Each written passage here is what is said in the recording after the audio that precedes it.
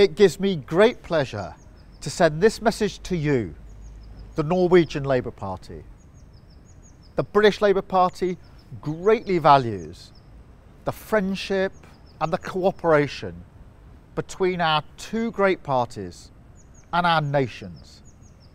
And we wish you all the very best for the elections in September. We all know the importance of Labour parties winning elections, and now that's more important than ever.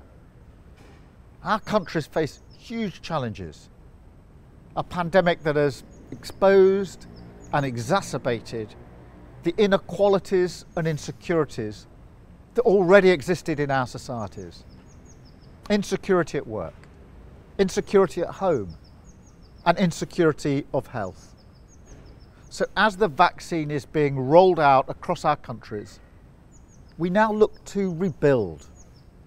And as we do so, it's our job to continue the fight for a bold, ambitious, and credible alternative that makes a real difference and puts people's needs at the heart of our recovery. This pandemic has shown us all we can't work in isolation. Global problems need global solutions, and we will work together with progressives across the world to build a strong global movement.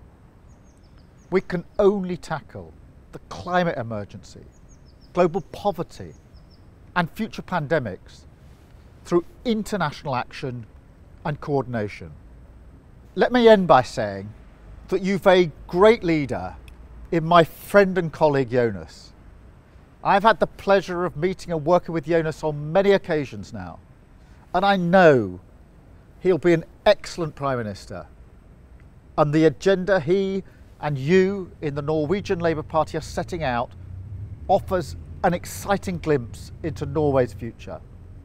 Enjoy your conference and good luck with the campaigning in the months ahead.